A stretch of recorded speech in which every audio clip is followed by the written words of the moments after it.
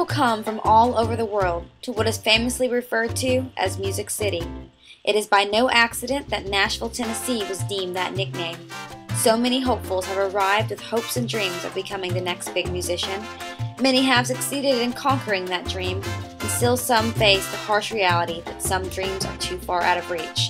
However, one man knew at a very young age that he was destined to be a performer. Since the age of 16, Justin Nault has been entertaining crowds from coast to coast. You may recognize him from his live performances with his cover band, the Cougar Petting Zoo. Justin's dream of becoming a music sensation is turning more and more into reality every single day. Justin wasn't the only one who was aware of his musical abilities. At the young age of 8, his father recognized the rare talent of his young son. Well, he started taking piano lessons when he was 8, and within no time at all, he could play songs like the Pink Panther and The Entertainer. And every time we go to a restaurant, if there was a piano in the corner, he'd sit down and stop playing. People were amazed. So he was a ham at an early age.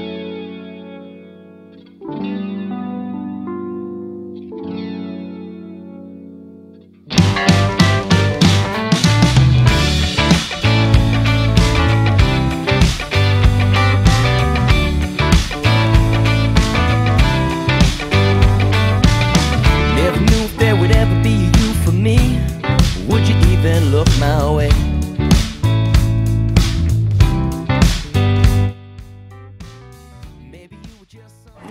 I knew that music was what I wanted to do probably since I was about 13, which I started playing piano when I was 8, and I wrote my first song when I was 13, and that was really like, once I wrote my own song, I was like, yeah, that's what I need to do, for sure. Maybe you were just someone too close to see, or maybe you're a million miles away. I thought you'd hold your breath and wait around, but when I called your name, you were nowhere to be found. Oh, I got a good thing somewhere where I closed my eyes and lost my biggest musical inspiration was by far Billy Joel. I found my parents' greatest hits record of Billy Joel when I was about 8, and I just fell asleep to it every single night for like probably years. And then I learned learned how to play Piano Man when I was like 8. I didn't realize that I ended up playing it 10 times a night at a piano bar when I was older. But by far, Billy Joel definitely. Now I have his song lyrics tattooed on me. I felt something out there, but I waited way too long.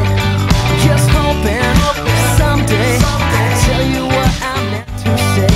Put you in my heart where you belong. My good thing gone. My family has been incredibly supportive from day one. I said this on the show too, but pretty much since from the time I started talking, I was singing with my dad. We'd sing in his pickup truck, sing like Garth Brooks, Crosby, Stills and Nash, and that kind of stuff. I still, to this day, like at my brother's wedding, we performed with my dad and my uncle doing 2-part harmonies to Crosby, Stills and Nash.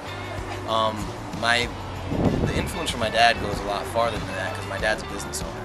So I've always, like, the way I differentiate myself from most musicians is that I think of things business first, music second. I know that music is my business, but in my opinion, like, I'm selling a product. And if I don't have a business mindset, that product isn't going to get me anywhere. So I call him literally on a daily basis. Any questions I have in terms of promoting, marketing, any kind of business questions, he answers them for me and helps me make educated decisions on them.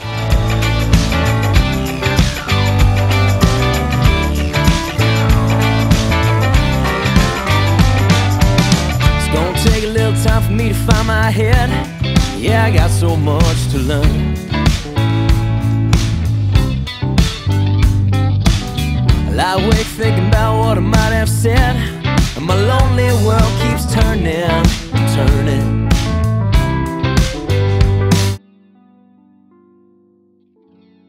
Some of the most noteworthy things I've done with my career, basically just kind of a step-by-step transition where I went from Rhode Island to Boston, went to Berklee College of Music, which was a big deal for me, just getting accepted and going there was awesome. Moving to Nashville was a big step, and then getting the Big Bang gig was a huge step. I'm still full-time there, which is great. And then I started an all-request cover band called the Cougar Petting Zoo.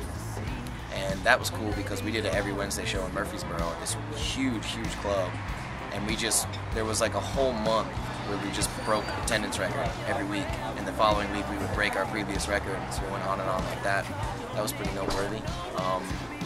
But the most noteworthy by far would be this reality TV show on ABC that I just did called Bud United Presents The Big Time. I submitted a video along with thousands of other people from all over the world, and I was chosen as top 11 of singer-songwriters. And I was flown to LA, where I auditioned for Evan Weinstein, who created The Amazing Race. And from there, it was narrowed down to 3 singer-songwriters, which I was one of the top 3 as well, and got flown to Vegas and filmed a TV show. I thought you'd hold your breath and wait around, but when I call your name, you were nowhere to be found. Oh, I got a good thing somewhere, but I closed my eyes and lost my way. I felt something out there, but I waited way too long. I keep hoping someday I'll tell you what I meant to say, push you in my heart where you belong. My good thing gone wrong. So my debut record is called It's Just Me, and everything just perfectly fell into place. I moved to Nashville, and a few months into living in Nashville, I got the job at the Big Bang Doing Piano Bar, and there was a piano player there named Danny Smith. And Danny has a ton of experience with different bands. He's toured the country, he's played stadiums, he's done all sorts of stuff. Danny and I clicked like instantly, and he was really cool, so I ended up just going to his house and hanging out with him all the time. And it was summer of 2010, and I came to him, I said, hey, I really think I want to make a record. I got some songs, and I need a producer and I need an engineer. Do you have anybody in mind? And he just kind of started laughing because one of his best friends in the whole world is a guy named Dwight Baker, who owns Matchbox Studios in Austin, Texas. And Dwight has done everything. He played drums for Enrique Iglesias. He has 5 songs cut on Kelly Clarkson's last record, My December. Played a huge part in engineering that album as well. So we just packed up and we flew to Austin in February 2011, and we stayed there for 16 days. We did 3 days of rehearsing with the band and then 11 days straight. Some days we did 18 hours in the studio, and we just did that for 11 days straight until the record was done, and sent it up to New York, and it got mastered at Sterling Sound, and came back and it was awesome. And the rest is history now.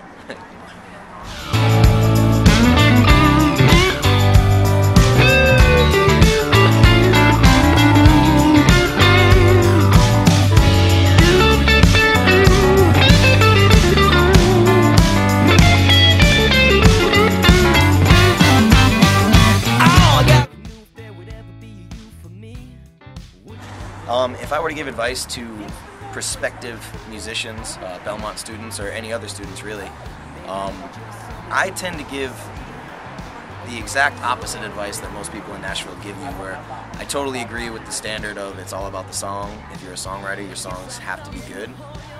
But to just say that your music being good is going to make it happen for you is kind of a rainbows and unicorns mentality. Like, really, really get the business end of what you do down. If there's music business classes at Belmont, take them. Take every single one you can. Use all of your electives towards music business, because if you don't figure out the music end of it, the business end of it, it doesn't matter how good your music is. It's not.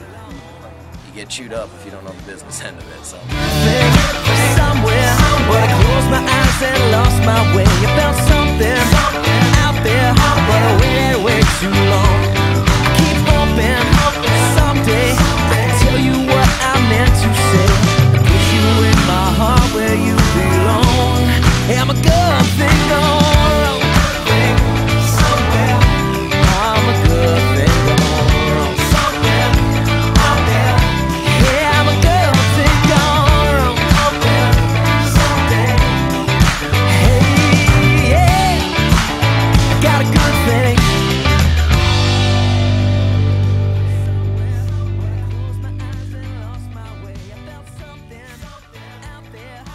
You can look me up on Twitter at Justin Nault, JustinNault. You can also find me at facebook.com/JustinNaultMusic, or just go to www.justinnault.com. Thank you all for joining today and watching What's Going Down in Bruintown's first official show. I hope you enjoyed listening to Justin Nault tell his story and give us a little insight on what it takes to be a musician. I hope you all were inspired because I know that I definitely was. Please follow him on Twitter and check out his website and find where he is playing, and please go check him out. You will not be disappointed. Please join us again next Monday as we have a new guest. Many of you have probably heard or seen him on YouTube, but I will not disclose who it is right yet. You will have to like our Facebook page, What's Going Down in Bruintown, and you'll have to follow us on Twitter at Bruintown. Maybe then I will tell you who it is, but if not, that will just add to the suspense and the excitement and give you a reason to come back and watch us again next week. But until then, I'm your host, Kayla Becker, and thank you again for watching, and I can't wait to see you again next week. Bye.